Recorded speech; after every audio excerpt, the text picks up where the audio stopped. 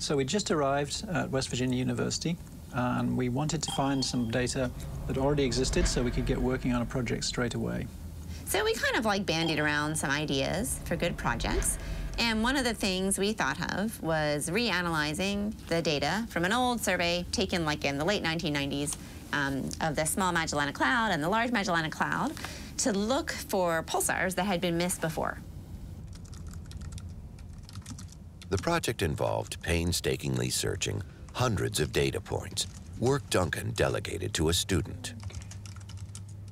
Every week, my student would come to me with the results of his analysis from the previous week, and sometimes those would be known pulsars, sometimes we'd see sources of interference or just noise. But one week, I remember it very clearly, he came to me and showed me this plot with a signal that was so bright and apparently so far away that it was completely unlike anything we'd ever seen before. So this is the plot that my student David brought to me, and you can see straight away this is the pulse that he found, this big dark feature here. What you're looking at is a graph of telescope time along the horizontal axis, so this is almost 2 hours of observation here, and on the vertical axis is basically distance. And you can see the background of noise from the telescope and the sky, these little dots here. So this feature really stands out because it's so bright and so far up the plot here, which indicates that it's a bright source that's very, very far away. Quite frankly, it was unlike anything I'd ever seen before, yet it had all the hallmarks of a signal that was coming from deep space. The signal, or fast radio burst Duncan had discovered, became affectionately known as the Lorimer Burst.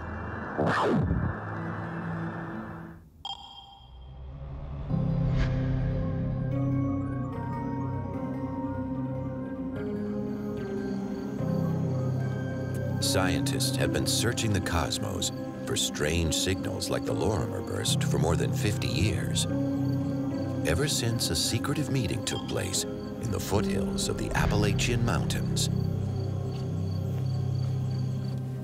There had been, over the years, a lot of claims of sightings of extraterrestrials, colonies on the moon. The subject had gotten to be treated with contempt, really. It was considered almost taboo. But in 1961, Frank Drake held a conference behind closed doors in this room at the Green Bank Observatory. The National Academy of Sciences of the United States, a very eminent body, asked me to convene a meeting of all the people I knew of in the world who were actually serious thinkers in the subject, and I invited them all 12 of them. The group called themselves the Order of the Dolphin.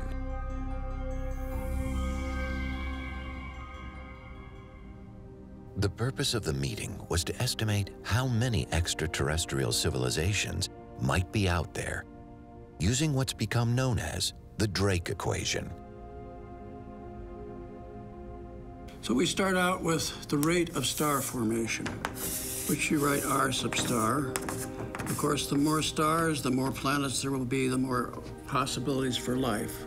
We multiply that by the fraction of stars which actually have planets, and then again by the number of habitable planets in each system. We then multiply this by the fraction on which life develops, and then by the fraction by which intelligence appears, and then by the fraction of those which actually give a detectable technology, one we might detect across the great distances between the stars.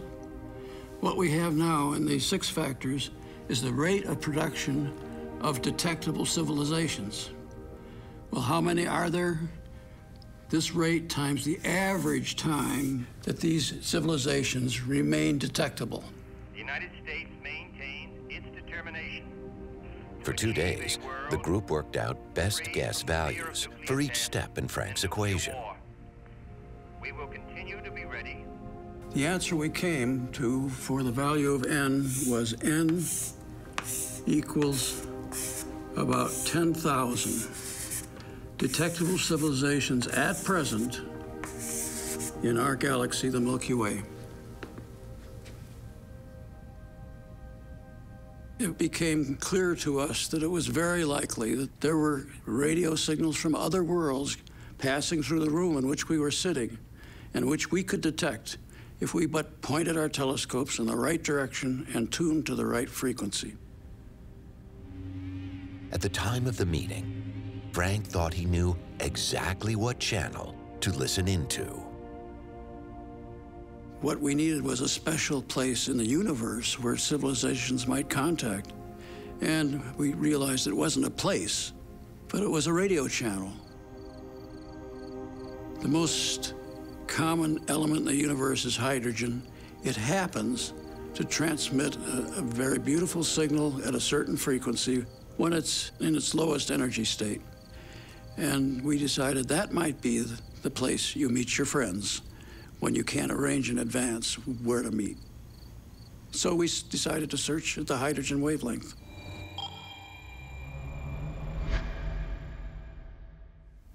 There were two purposes to the Arecibo message. One was to demonstrate that it was possible to send a message across the interstellar space that would be detectable and decodable, understandable. The other was simply to show that we had in fact reached the state where we ourselves could do this sort of thing. There were probably 200 people there.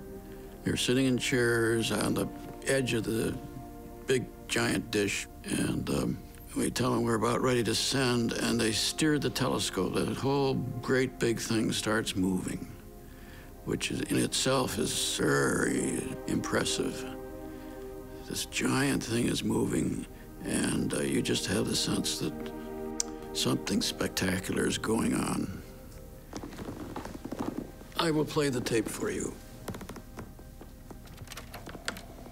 This is a recording made in the control room of the Arecibo radio telescope at the time, in November of 1974, when we sent a message to the stars. That steady tone you hear is the sound of the transmitter being turned on. It's simply sending out a signal without any information on it to call attention to itself so that people who capture this will know that something is coming, and here it comes. That sort of warbling sound you hear is actually a sequence of 10 characters per second being sent out, with those characters being on two slightly different radio frequencies.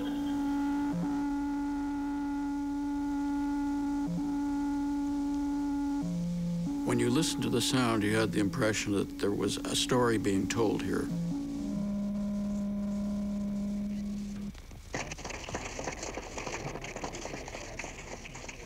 And when it finally ends, everybody was crying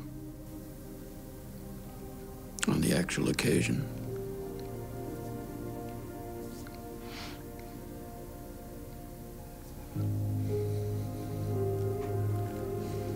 It was just the sense that this great big machine was talking to another world. The message goes to 300,000 stars, so there's a good chance, actually.